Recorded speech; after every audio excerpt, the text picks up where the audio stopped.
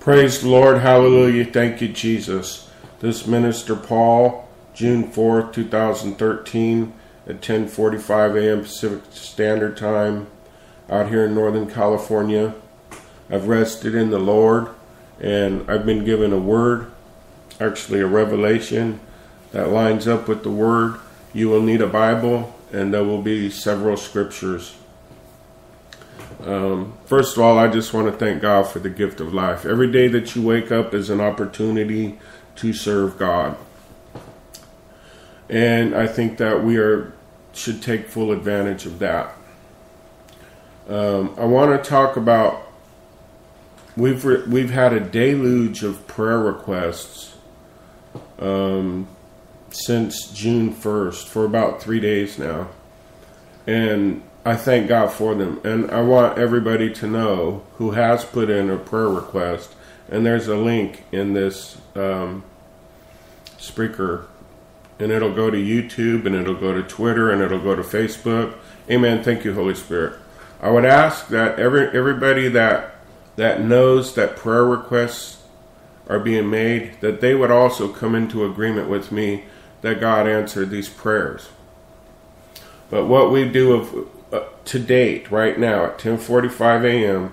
on 6/4/2013, I want everybody to know that we have actually, here at Righteous Crime Ministry, have come into agreement, held hands, and put your prayer request before our intercessor, our high priest, Jesus Christ, and laid it at his feet. And we believe for the answer for your miracle through his power and his might, and he has the miracle working ability to do so.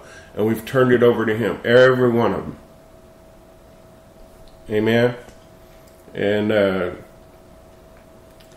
number one prayer request that we receive is family salvation. I've been doing some statistics on these. The number two prayer request is that those that are already saved can hear from God more.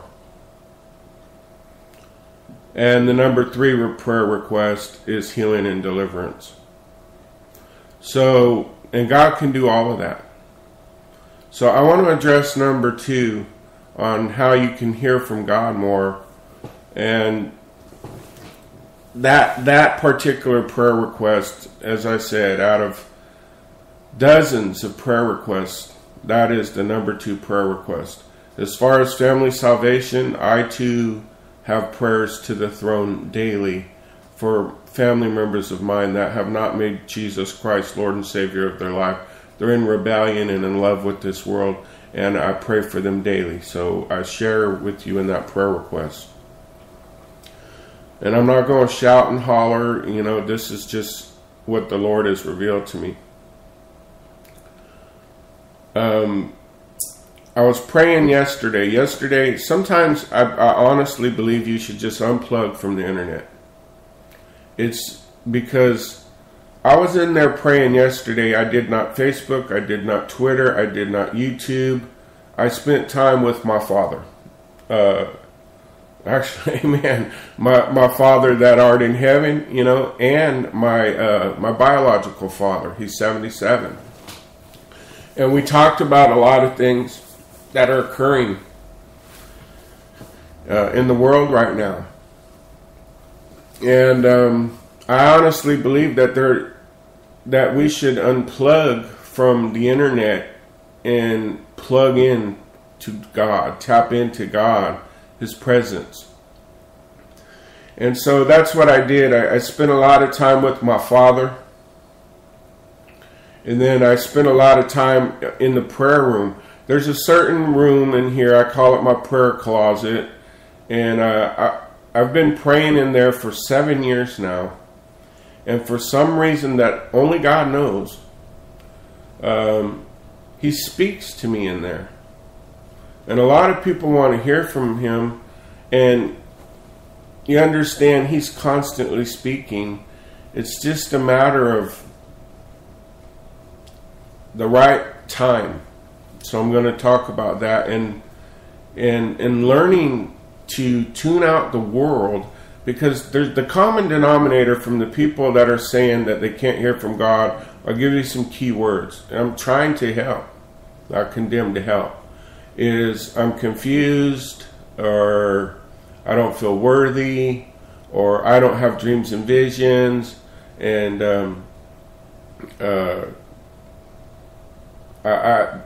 they just don't feel worthy enough to hear from God. Even people who pray and read the Word and fast daily don't feel worthy enough to hear from God. So I took that one particular prayer request of having people hear from God, and I went into my prayer closet, and I bowed down on my knees, and I cried holy, and I said, Lord God, I thank God for this day. I thank God for this ministry. And I just began to just spend time with Him. Not really wanting a word. It was fine for me not to hear anything. It was fine for me not to have a vision, not to have a dream, not to hear from Him. It's times, here's the message. It's times like that where you walk by faith and not by sight. God wants to get you to a state of maturity. When Christ returns, you're full of faith. You're full of faith to where I trust you. Listen, I have went entire months in the last 5 years. I've went entire months without hearing a word from God. And it was on those days that I've learned that I needed to trust in Him more than ever. It's easy.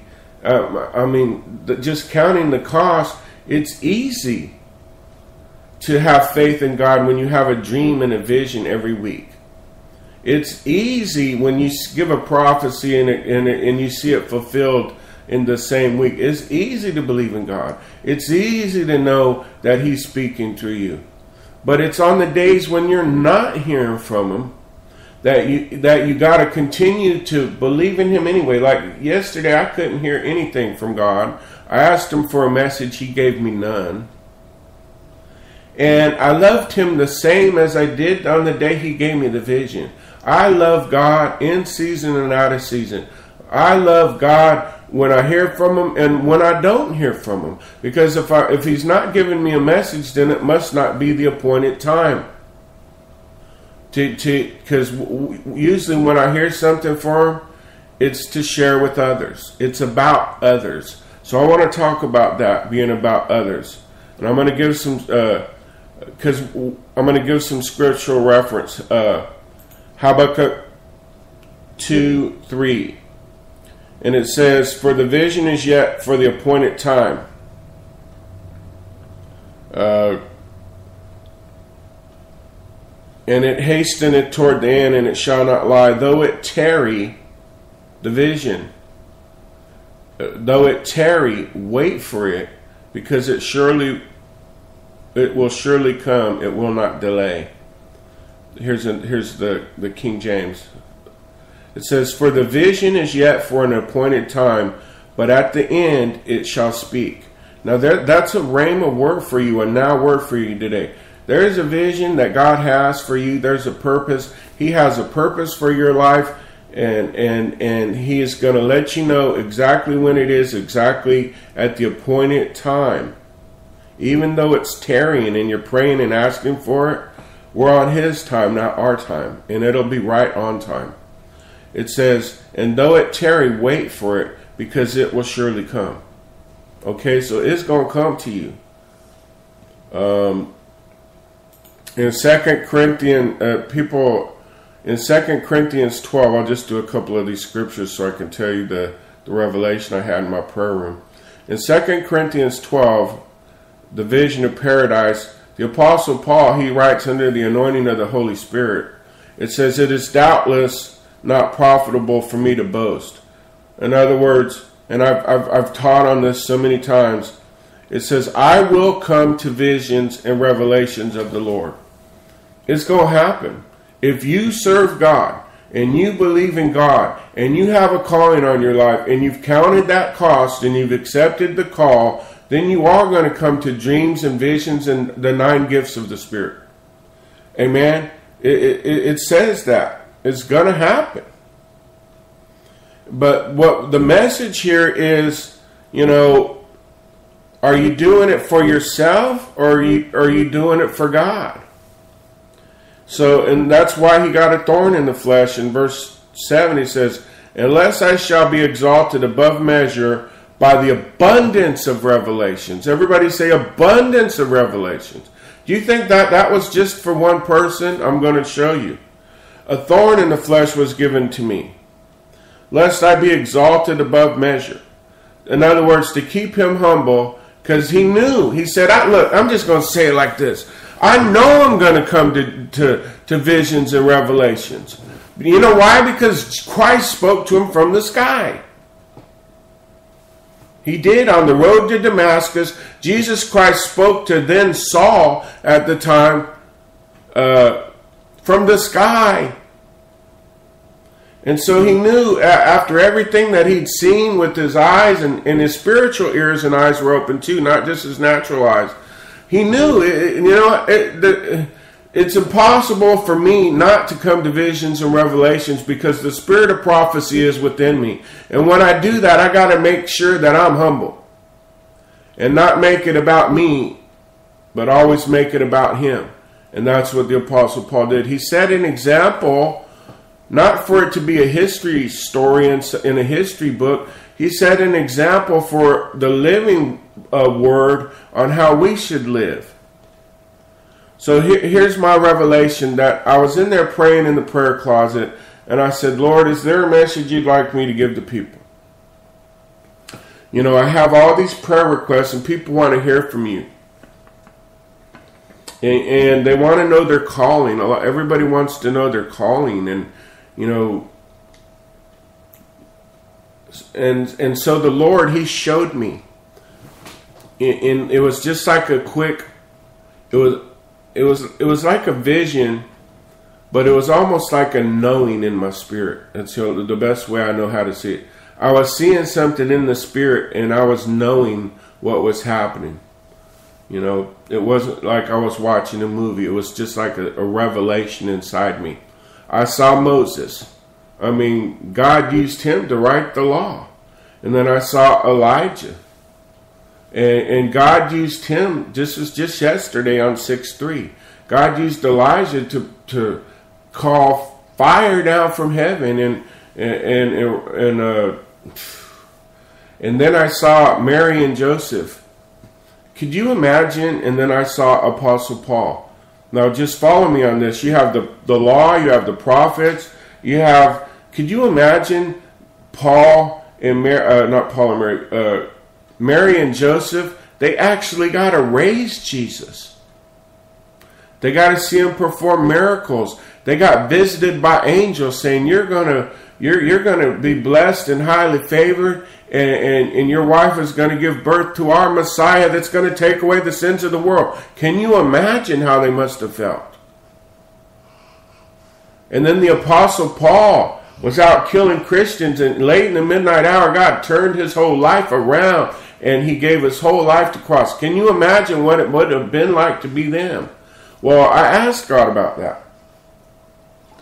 And he told me, look, tell my people,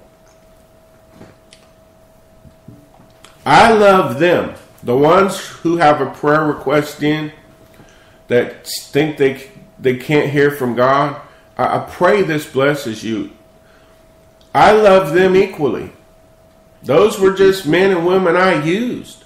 I can use anybody I want, but I love everybody equally. I don't have a greater love for one person than I do the other. If you can hear this and you're hearing my voice, God loves you just as much as he did Moses, just as much as he did Elijah. And he's calling you, and he's asking you to expand your faith. And I'm like, but so could you grasp that? He loves you. Christ died for you in the same way, with the same love that he had for Moses and he had for Elijah. There's only one love. Christ has one love, and he loves everybody equally. And he's willing to use he will use those who are willing to forsake their life, pick up their cross, and follow him. And he left us great examples, but people cannot let go of their love of the world. They say they do, but they can't. I have. Maybe that doesn't mean God loves me anymore. Do you understand that? This really happened. And I believe we're really close to going home. And I have been given dreams and visions and prophecies. Surely that's going to happen because I accepted the call. That was the call. He said, are you willing to forsake all and everything? And I have. And follow him? And I said, yes. Now that doesn't mean he loves me anymore. A matter of fact, the title of this message is So You Think You Impress Me? God spoke to me. He said, everybody was talking about this vision coming true about fires and floods on the same time. That was I put that out. God gave me that vision in September. Check my YouTube video. On September 3rd or 4th, driving back from Anaheim, right where the fire broke out that's burning right now, I had a dream that there was a fire and a flood at the same time and then an earthquake. And I'm like, how could there be a fire and a flood in the same time and a power loss? And I made the video in September, the original one. I couldn't see how a fire and flood, see, we don't know all. We only know in part. It turns out there's going to be fires and floods everywhere in different areas. And so God said, and then everybody, they're like, oh, Paul, your vision came true. And then there's a lot of haters too. God said, so you think that impresses me? No, I don't want to make this real long. I'm trying to make it short. But I also am trying to encourage others that surely you can come to dreams and visions and revelations too, according to your faith. Because faith comes by hearing, hearing by the word of God, and faith without works is dead. So what is the works? Okay, let me show you this, and then I'm going to read one more scripture here and close, hopefully. When I have a dream from God, or you have it, or anybody has a dream from God, and they share it with the world, and it comes to pass, that doesn't impress God. When you get, my prayer is to go out and lay hands on the sick and let them be healed and delivered and set free from the bondage and the yokes of this evil, deceitful, wicked world, and to see what I see, to feel what I feel. I want to just impart that to them. I have a hunger and thirst for righteousness, not just for me. I want to win souls to the Lord. That's my biggest number one, thing is I want to win souls to the Lord. But if I laid hands on the sick and they recovered, God said, that doesn't impress me. Watch me now. So these 9 gifts of healing and the gift of prophecy and the gift of faith, wow, that's mountain moving faith that you receive, Paul. You know what God told me yesterday? You think you impress me? It was very humbling to me. He said, the only reason it happened is because I gave it to you. Why would something I gave you impress me? Those are my gifts. Do you understand? Like if you have a prophetic vision, that was from God. If you have a prophetic dream, that was from God. If you lay hands on the sick and they're supernaturally healed, that was from Christ. Christ healed them. You didn't do nothing. All of your works are as filthy rags. You didn't do nothing. So it says faith without works is dead. What are the works? I ask God today, what are the works? What can I tell these people to do that aren't having dreams and aren't having visions? Because it says, are all apostles, or all prophets, or all evangelists? No. It says no, they're not. And I think there's a real concern of mine here on YouTube where the body of Christ is so hungry and thirsty to do what they see others doing. And God, He clearly spoke to me. And I'm just being obedient, putting this message out. It's probably not for everybody. I can tell you right now, it's not for everybody. There's people on here that they feel compelled to put out a prophecy every day, whether it be like written or a dream or a vision or a message, or I heard from God. And that doesn't impress God. I'm going to tell you, that does not impress God. If you got anything from God, it's because He gave it to you. That doesn't impress God. You know what? The only thing that He looks for in that is obedience. Are you being obedient to your calling? You know what your calling is. If you're called to go out and heal the sick by the laying on of hands, then you're to be obedient to that. You should be out laying hands on people, not on YouTube. If you're called to share dreams and visions, you should boldly. There's people right now, I know, in the sound of my voice, they're hearing from God. They're getting dreams and visions. Those aren't for you and your own private interpretation. Those are to share with the body of Christ. Because God wants to reach the world so His Son can come back. Amen? That's why Christ died. So He could destroy the works of the devil and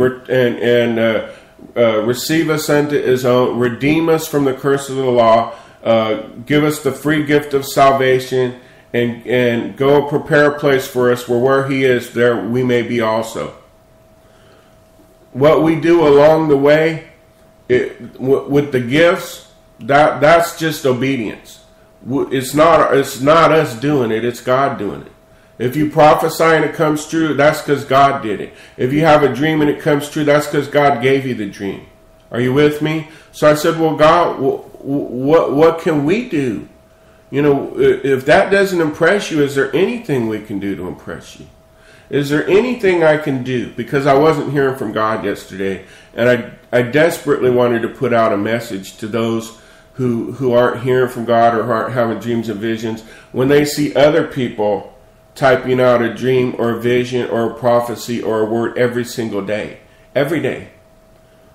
You know what God told me about that? He said, Paul, I want you to ask YouTube a question.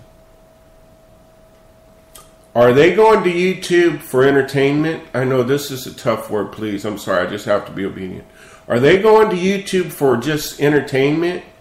Or are they going there to draw closer to me, to seek me? Let that sink in.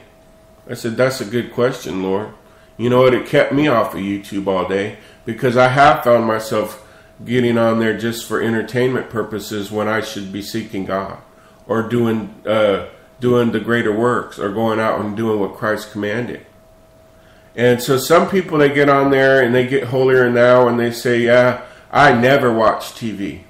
Yeah, but you spend 8 hours a day on YouTube. Are you on YouTube for entertainment? Let's be honest, because God hears and sees and knows the thoughts and intents of our heart. If you were to look up to God right now and say, I'm not on YouTube for entertainment, would you be telling the truth? We're to seek God. We're to humble ourselves and pray and turn from our wicked ways. And then He will come and heal our land. If we repent. That's why I'm calling the world to repentance. Because I know there's areas that are not going to repent. Because they refuse to turn from their wicked ways. I know this. So I sound the alarm. But you know what? Sounding the alarm doesn't impress God. He said, are you willing to do this? I said, yes. The fact that I wake up is a gift that I fall on my knees and thank Him. Thank you, God, for another day of life. I've been humbled, do you understand? When you see me put out a thing, I'm not asking for accolades or pat on the backs or follow me. I'm doing what God called me to do, and you should be doing the same thing. And I'm not on YouTube to entertain people or tickle your ears or tell you how good everything is, because it's not going to be good. It's 11/11 right now. That's a sign, I'm telling you. It's my address. It's the date I received my calling on 11/11/11. I'm telling you. Some people say, oh, the number 13 is the Illuminati. Read 1 Corinthians 13 and it has 13 verses. Don't make everything Illuminati. So I got 6 minutes. I got to wrap this message up in a way that the Lord had given it to me. Are you on YouTube for entertainment? What is the difference between that and TV? I just want to ask you that. YouTube can become idolatry. If you spend 8 hours a day on it, going from video to video to video to video, that's time you could be doing what Christ called you to do. So I asked the Lord, well, Is there anything, Lord God, that is pleasing to you? Because clearly these gifts that you see people putting out, I'm not knocking using the gifts. I'm just saying, remember, it's not you. It's God that does it. And you should not force it. Yesterday I didn't give a message, so there was nothing to put out. It didn't come from. I'm not going to put out something. This channel is dedicated and consecrated, set apart for the work of God. And I'm not going to put out something that I didn't receive just so I can have a video. I've went 4 or 5 days before I heard even a word. And people are like, we need a word. We need a word. I don't have a word. And so I'm not going to force one. And I think people, honestly, if they were true to themselves, they force a word out every single day so they can reach the people. And then they say, thus says the Lord. No, you said that. Honestly, you said it. Let me quit on that because it seems kind of mean. And I'm not here to be mean. Anybody that knows my heart, I'm not here to be mean. So the thing is, okay, God, I know, I get it now. Everything I do, the calling on my life, the gift of faith, the gift of prophecy, all that, the dreams, the visions, that doesn't impress you, and I'm humble. So what can I do, Lord God? What can I do for you today? And this is what he gave me.